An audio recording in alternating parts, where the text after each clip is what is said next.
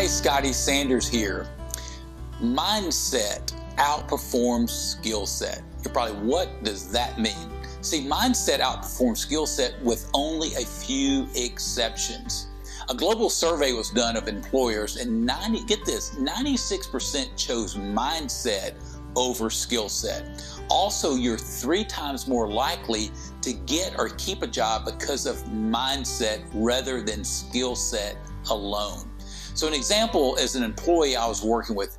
They had tremendous skills. They had a great skill set, but they were a toxic person. They didn't have the right mindset.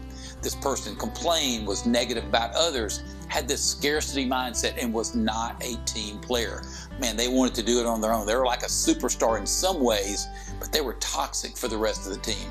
And they would sometimes really produce at a high level, but there was so much collateral damage that affected the whole organization. And eventually, we had to let this person go.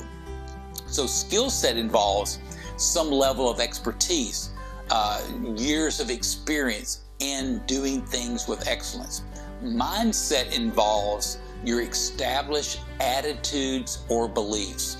People tend to fall in one or two categories. They either have a growth mindset or a fixed mindset.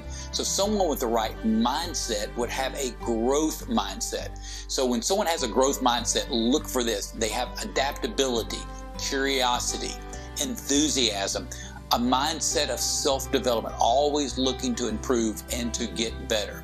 They're open to receive feedback. They don't get defensive as easy. And they have the right kind of attitude toward failure. They don't look at themselves as a failure. They just look at it, hey, I failed at that, but what could I learn to get better? Now, what if you brought a growth mindset with the best skill set? Can you imagine what that would mean? So not only having a great skill set, but couple that with the right mindset, and you could expect big things in your life. So if you're struggling, you're wondering why, maybe it's your mindset.